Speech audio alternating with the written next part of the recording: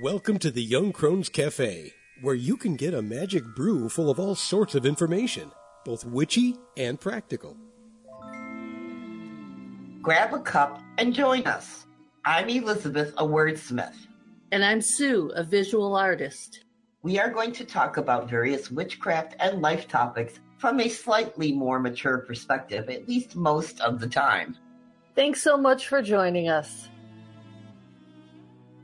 On the Path, which is the name for our personal witchcraft practices, we have spent a great deal of time discussing what we believe and why. These conversations led to the writing of a book full of information about our tradition. We call these thoughts kernels because they are the start of much bigger ideas. We thought we'd share some of these with you, so today's metaphysical kernel of thought is Witch and Witchcraft Definitions. Throughout history, there have been those who practiced magic for whatever purposes they chose. Just like there were people who chose to help, there were those who chose to harm or take care of problems for others. People have often been irrationally afraid of the concept of the word witch. In fact, the dictionary reinforces the stereotype of someone evil or bound to do harm. Merriam-Webster defines the word witch as a person, especially a woman, who is credited with having unusually malignant supernatural powers, or as a hag or a crone. To give them credit, the dictionary people also have stuck in a practitioner of witchcraft, especially in adherence with a neo-pagan tradition or religion. However, the damage continues when defining what a witch actually is for most people, especially when you think about the green, evil, wicked witch of the West from the Wizard of Oz movie, or any other cartoon which you may encounter. Think Snow White and blame Disney here. And don't get us started on their definition of magic, which discusses the use of supernatural powers over natural forces. We could go on a real rant here, but this is a good point to say that those of us on the path practice witchcraft and identify ourselves as modern yet traditional witches. For us, the practice of witchcraft is using ritual and or magic for spiritual growth and change, so it is a spiritual practice. It is also a religion because it is a way for us to connect with the external, transformative, transcendent, and divine. It can also be seen as the study and practice of working with elemental and universal energies with intent to affect change and growth in yourself and the world in which you live. Being a witch is a personal choice, and so is what you choose to call your practice. So, as you can see, we have come up with our own definition of what a witch is, and definitely what a witch isn't, as well as the practice of witchcraft. And I think it's very different than when we first came around. I think our definition continues to evolve as well. Oh, absolutely, yes. Yeah. I mean, you and I could go on a rant about cartoon witches and green witches. In fact, I have a grandchild. I mean, my grandchildren know that Grandma's a witch. And when she was about 7, she informed me very seriously I couldn't be a witch because I wasn't green.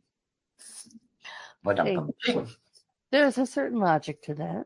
There is, but it's what people are exposed to.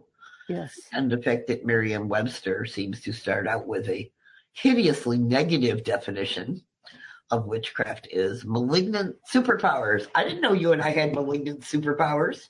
Wait a minute. I didn't know I had superpowers. Well, frankly, if I had malignant superpowers, there'd probably be some, burned out cars on the side. Oh, no, there would be carnage. Oh, yeah, definite carnage. You can see it in the superhero movie, blast here. Oh, blast funny. Oh, yeah, really? Come on.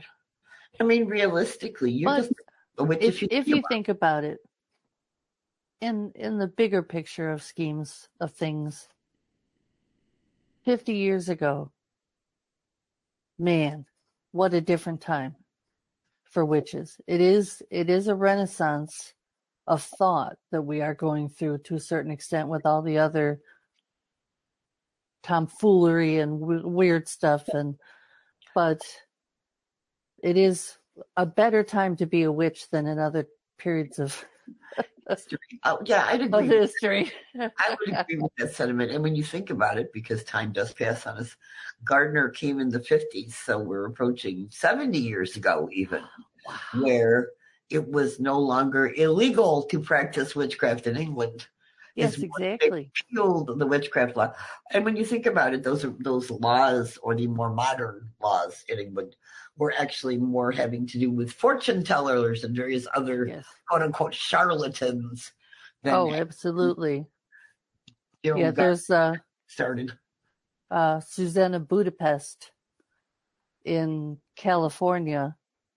I remember her book, The Holy Book of Women's Mysteries.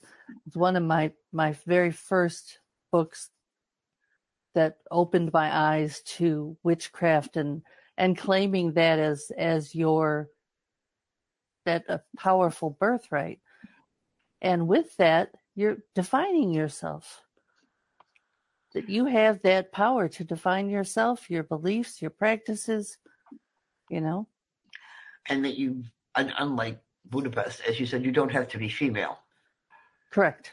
There seemed to be a division somewhere along the line in the earlier witchcraft / pagan / whatever you want to call it community, where you had the more traditional forms with Gardnerian, where you had a mix of male and female and high priest and high priestess, and the women's evolutionary practices, as it were, like the Dianic and so on, that kind of came to being with the women's with the women's movements and the ERA. Yeah, exactly. Things have changed slowly, and I kind of like our own evolution that it's just energy, and it's not necessarily masculine and feminine with all of the supposed traits that are one or the other. I think you and I anyway, have evolved beyond thinking of if people have to be binary. They're either this, or they are same sex or whatever. And it's really more of, I like to think we're evolving to the point where it's just personality characteristics, for want of a better word, rather than specifically masculine or feminine, etc. And I like our definition of witchcraft nowadays, where we're basically working with natural energies, and it's got nothing to do with supernatural stuff. It's what's there, and it's always been there. And I like to think we're not the only ones who have figured that out. Correct. And I'm not going to do the quote right, but there is, for any person, anything that exists beyond the realm of their science is considered magic because it can't be explained. Yeah. Well, I think that's not necessarily accurate, because you can explain a lot of the basics of magic nowadays. When you think about it, thousands of years ago, the fact that the sun came up was magic. No, that's what I'm saying. Exactly. But even the practice of magic as we do it, a lot of it, when you think about it, there is a basis in natural science nowadays. Nowadays, absolutely. Yes. And that we can look at it in terms of, if I use energy in this particular way, I'm going to get a result. And a lot of the times when you think about the practice of magic and spell work, it is almost like doing a scientific experiment. If I put this stuff together in this particular way, is this the result I am going to get? With this intention. And it's almost like a hypothesis. If I do this way, will I get this? And we do, and it works. And I think that's where the belief and faith in magic is important too. It's where it diverges for us from the strictly scientific, because I do know people who use magic as a science in that sense, and they just do spell work. And for us, witchcraft has become, in essence, our religion, because it does allow us to connect with what we call the divine, both internal and external. Correct. There is a soul component of fulfillment that goes beyond just results of a spell. of a Exactly. spell. Mm-hmm. Exactly. But that those results, those positive results, I think that's why witchcraft is a practice. It's something you have to do. You Mm-hmm. have to experience ritual and feel the changes that happen when you get into ritual space. You have to do spell work and have things work out. Not Yes. always, but you go into it with the intention that it's going to and have it work out. And when it does, it increases your faith that this is something real. You know, Absolutely.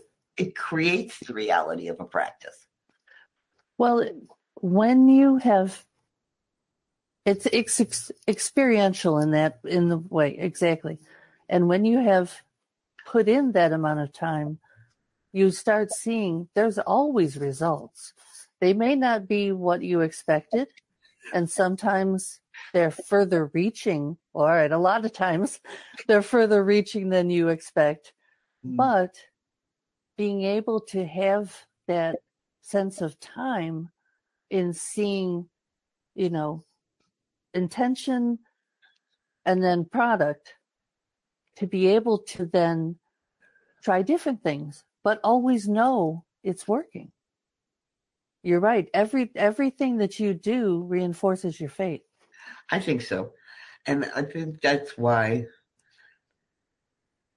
witchcraft is a religion that is coming into its own nowadays, because we recognize that it's real for a lot of people. And it's becoming more, I don't want to say socially acceptable, because I don't think it's ever going to reach the point of everybody believes in magic, because that's just not how the world works.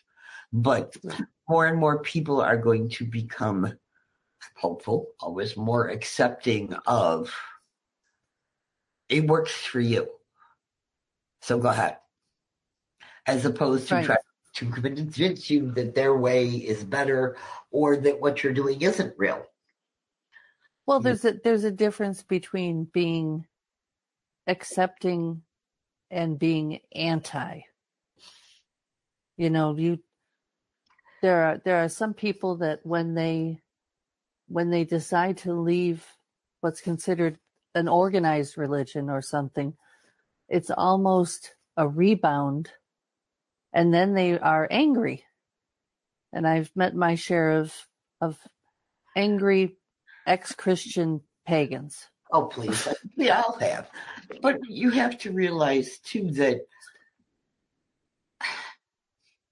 there's reason for that sometimes when you think about it. Oh, absolutely. They have been, in a way, rejected for being who they are for whatever reason in that mainstream. Or how they think about things is constantly told it's not correct. Yeah, it's hard to take. Yeah, it is. And then there are